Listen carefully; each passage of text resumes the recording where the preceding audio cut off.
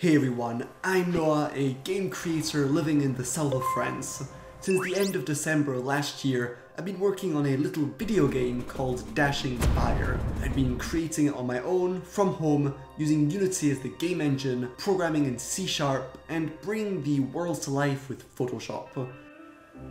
For almost 4 years I've been learning the game dev craft, and have made dozens of tiny projects for fun. I also released a game on Steam last year called The Dreadful Whispers. Dashing Fire will be my second commercial title. If you've watched some of my previous devlogs, you'll know that I underestimated the time it would take to complete this small universe. I imagined 4 months would be enough to finish making a little planet-hopping roguelike, but here we are almost 9 months later. This is mostly because I didn't consider balance in my initial estimates, and that doing sports, taking holidays, weekends, reading, drawing, and just varying my days with good stuff other than game dev would of course slow things down a bit. But obviously the alternative of overworking and obsessing over a single project would be far from healthy. The quality would suffer, enjoyment in the process greatly reduced, and productivity hacks to pieces in the long run. So no regrets there, I'm happy with how fast things are going. With that said, in this video I'll share my progress since the beginning of the summer. Leaving some stuff out of course so I don't spoil the whole game. Hopefully this gets you excited for the release of Dashing Fire later this year and fills you with an eagerness to keep up good, healthy work on your own projects. First of all, the cute, fiery player has been improved. He looks a little more stylish, with wings giving his dash a more dynamic feel, and paint-like trails which look satisfying. Destroying juicy enemies is also more punchy and crunchy, with a splatter of life essence left behind and a cracked shell falling downwards. It's a simple addition really, but took quite some time since I needed to do so for every single enemy in the game, and there's about 4 dozen. Defeating a boss was until recently quite anticlimactic, as you can see here, but now there's a shattered shadow that then explodes into fireworks in the sun. Bosses were also balanced, some visuals were improved, and a golden highlight was added to make it more clear to the player what he must dash into to defeat his foe. Same for every enemy character.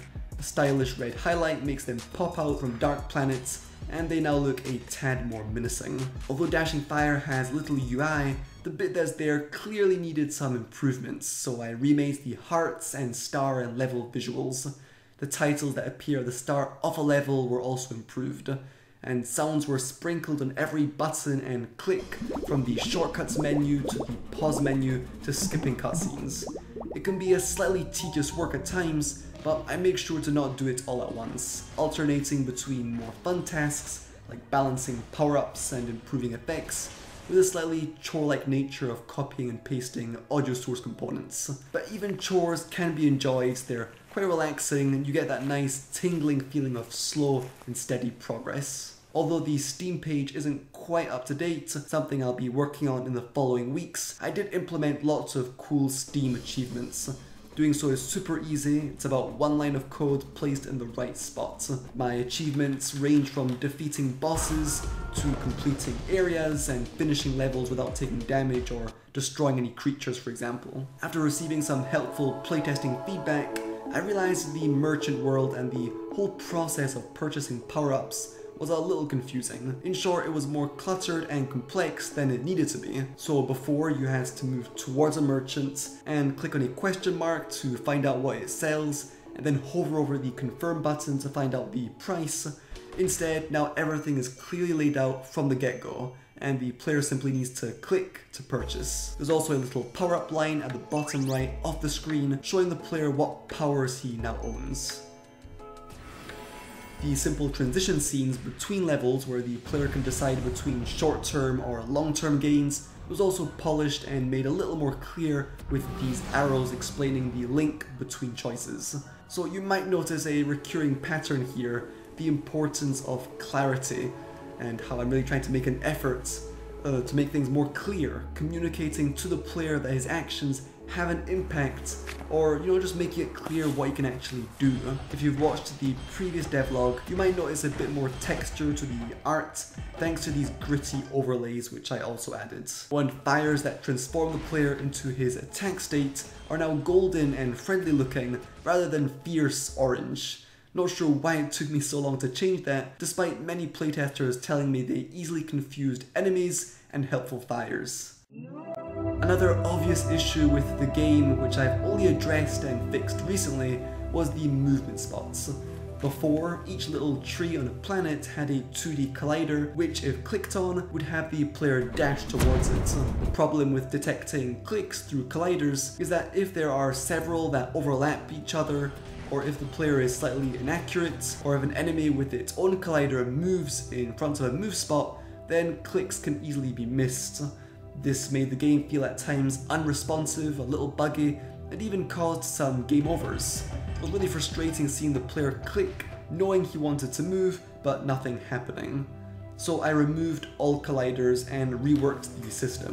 All move spots are put into a list of positions, and when the player clicks, the nearest position in that list to the mouse cursor will be the player's target. So now, to my great relief, the movement feels extremely smooth and responsive. In the 2 months since the last devlog, I also had time to make cutscenes look a lot nicer. For some reason, I've always limited myself to 2 Photoshop brushes, the default hard round one and the soft round one, with perhaps a few small exceptions. And that's cool, simplicity can go a long way, but I've recently discovered the magic and fun that comes from downloading brush packs, from lightning bolts to watercolor, and it can really expand the imagination and vary the artwork. Again, the brushes aren't nearly as important as the artist behind them, but still it can help a bit and it's a ton of fun. I've had a great time adding that bit of extra grit to my art, or trying slightly new styles with cutscenes. You can even see Tenebrous Sky's background clouds have been reimagined. It looks a lot less stale than before.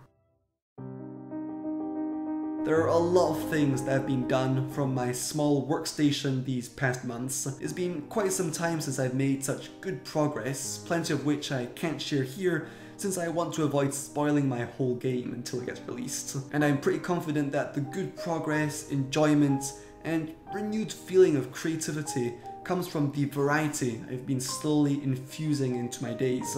So simply put, not making games all day, every day of the week.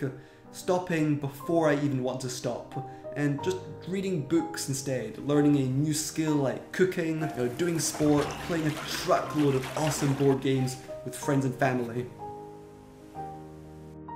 With that said, if you're interested in playing Dashing Fire when it gets released, and want to help me have it featured somewhere significant on the Steam store, then consider wishlisting it. The link is in the description, and doing so is completely free with only 1 click. Anyway, thank you for watching this game creation devlog. If you also want to dive into this rich, creative world, I suggest you check out the 4 Udemy courses my brother and I created. Each one will teach you how to make a game, learn programming, character design, animation, and more. There's a course for complete beginners, one on how to make a strategy game, another on how to create a top-down shooter, and finally a platformer adventure. The links to all these courses are also in the description. Okay, I'll see you for the next devlog video, where Dashing Fire should be even closer to being considered done. Take care, stay tuned, cheers!